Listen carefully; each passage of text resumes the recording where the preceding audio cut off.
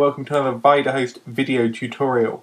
Today we're going to be looking at email and how we can integrate our Vidahost account and make it our primary Gmail account. I've set up a Gmail account here for the purpose of this tutorial, and I've also set up a webmail account in here. Now if you refer to our last tutorial, it will show you how you go about doing this. I'm going to be using this example John Doe at our domain, so I'm going to click Configure Email Client rather than Access Webmail. Now if you're using a client like Outlook 2000 or Outlook Express or the Mail app for Mac, you can simply download one of these auto-configure scripts and run it, and that will put all the settings in that we're now going to have to put into Gmail manually. So I'm going to go back to Gmail, I'm going to click Settings, I'm going to click Accounts and Import, and I'm going to click Add a POP3 email account. Right, when we go over here, you'll notice that we've got the name of our account at the top here and the manual settings down here, and we're just going to be copying these over. So I'm going to paste that in, and what you'll notice about the username first of all is that the username will always be the name of the account plus the domain. So we're just going to paste that in here. I'm going to paste in my password, and we've got pop server mail parsiisoap.co.uk. That's my example domain that I'm going to be using for these tutorials. I don't want to leave a copy on the server. If we were going to use webmail a lot, I can do this, but I would recommend always, if you're going to be using a system like this, whether it's Gmail, Hotmail or another web-based system, you always pull the mail onto that, you then use their space to store it, and then you can access Gmail through IMAP, which is going to be a bit more complicated, and we're going to come to that later in this series of tutorials. Right, I'm going to leave SSL off at the moment. I'm not going to label anything, and I'm not going to archive anything, so I'm just going to click Add Account.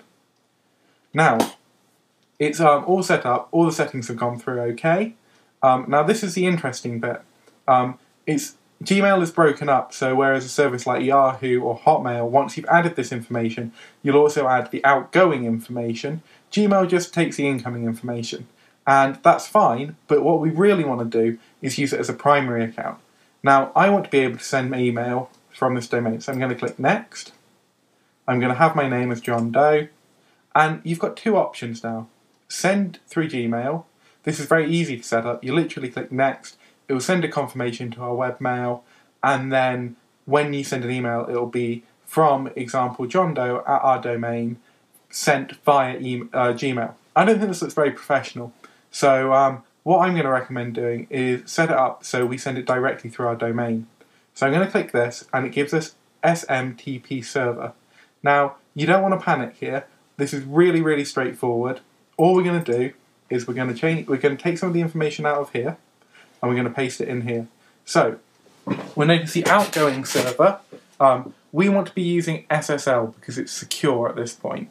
So we're going to be using the outgoing mail server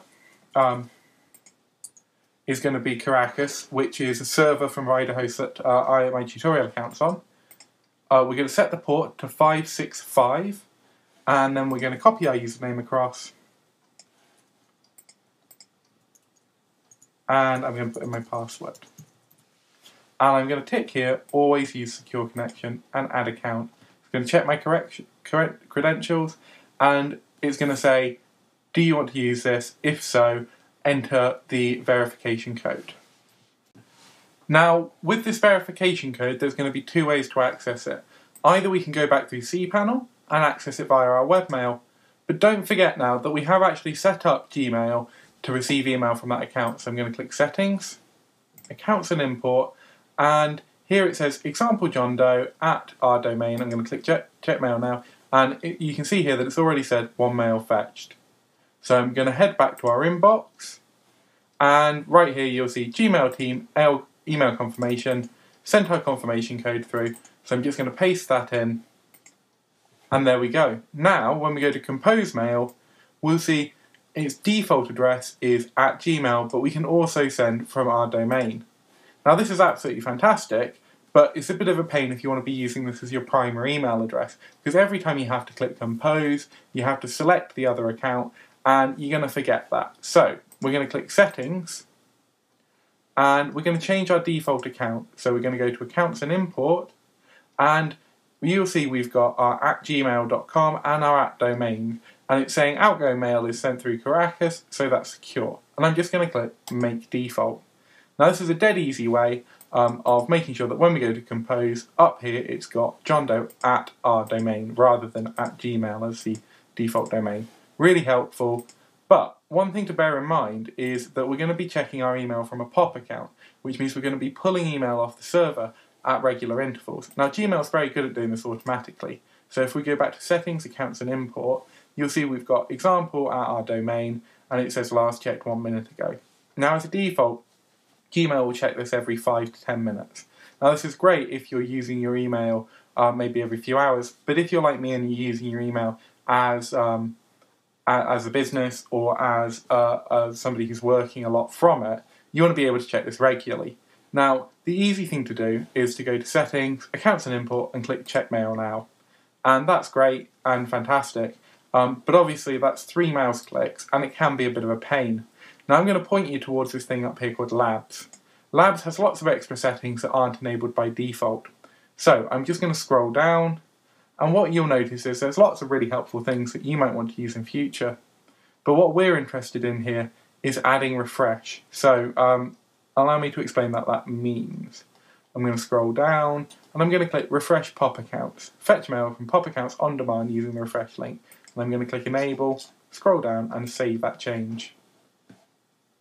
Now it's reloading my email account, and when I hit refresh up here, as well as refreshing our Gmail account and the emails displayed, it's also now pulling email off our server. So that saves having to do Settings, Accounts, and Find.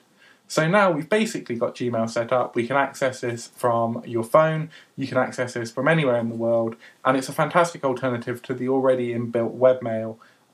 It's much more robust because it's got chat built in, and it also now means that you can use a branded email, so at your domain, and if you've got a couple of different domains, you can have them all set up in Gmail as well.